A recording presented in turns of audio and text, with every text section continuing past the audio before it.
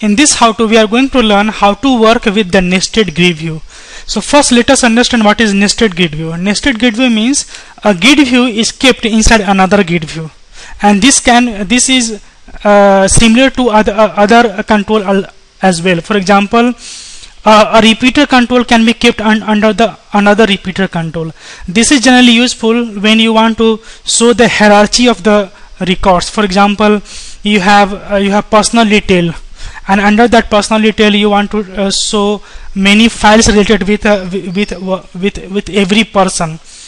So I'm just going to show that example here. In this case, we will have the parent record as the personal detail table record. Here you can see the parent record will be this personal detail table record, and the child record will be the record from the files table.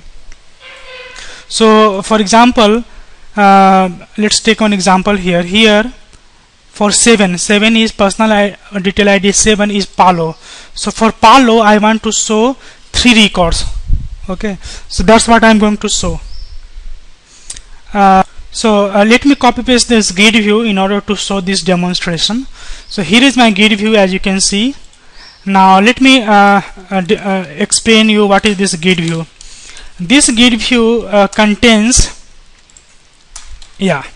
first is auto generated a column equal to false, because I don't want my columns of the grid view to be generated automatically, and the rest other properties are related with the CSS. The one very important event that we have written here is on row data bound method event.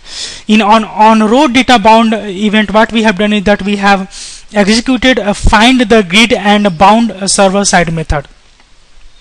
And in this method itself, we will try to find out the grid that is inside the template field. So here you can see that in this grid we have kept one column, and in that column the column name is personal detail, and in that personal detail we have kept some field of the personal detail table, and I'm trying to write the files related with that particular record. So in order to bring the files related with that particular record, I have kept one grid view inside this template field, and that grid view name is grid view nested, and this grid view has nothing. It is very simple, just enable width equal to false, and I have written some back color and then width equal to 100%. That's it. Now let me copy the code behind code. So here is my code behind.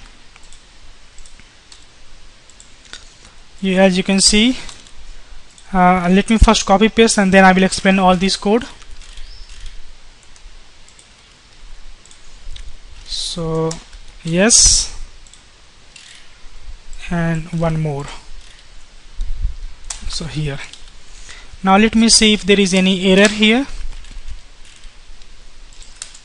Yes, okay, looks like we are done. So let me just frame it so that it looks good, and then we have this one. Okay, so now let me explain this code. The first line is naturally a page level variable where we are retrieving the web.config file database connection string, and then under the page load event we are checking if the request is coming for the first time, then naturally it will be if not is post back.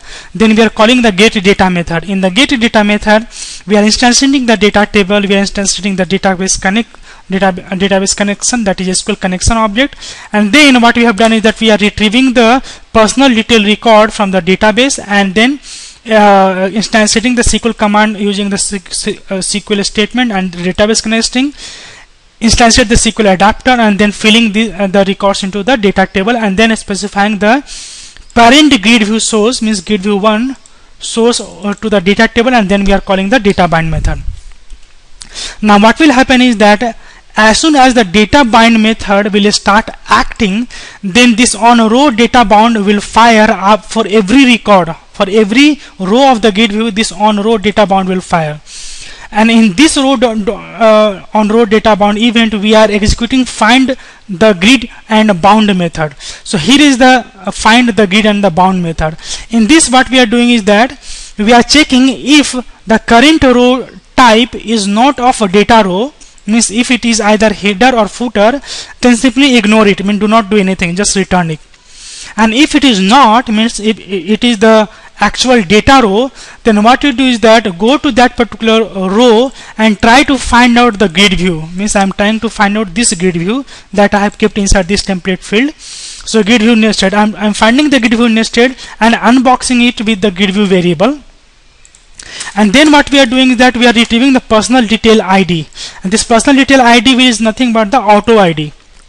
Okay, and I am retrieving it using the GridView1.data keys of e.rowindex.value.toString, and then passing it to the integer variable. And then again what I am doing now, because I have to retrieve the files information that will be populated to the grid view inside the template field, so naturally I will have to use the edu.net here. In real-time scenario, you can use the business access layer method or maybe service layer method or etc. So what we are doing is that we are again calling the SQL statement, and in this SQL statement we are getting the records from the files where personal detail ID is equal to personal detail ID, means the auto ID of that particular row. And we are populating into the data table, and ultimately we are setting as the data source of the nested grid view that we have found for that particular row to the table, and then we are calling the data bind method. Now in this way what will happen is that for every record, for every row of the grid view, this on a row data bound method will fire, and it will check if there is any files related with that particular person or not. If it is, then what will happen is that those file information will be retrieved and it will be bound to the grid view inside the template field. And I'm going to run this page now, and here is my page. Now you can see that for John there is no record into the files table. You can see here. Let me just show this to you. Let me do it one by one in the complete screen. You can see that we have Michael where auto ID is 5, and we have Paulo where auto ID is 7. So on the files table we have only 5 and 7, personal detail ID 5 and 7. So that's why you can see that for 7 there is 3 records.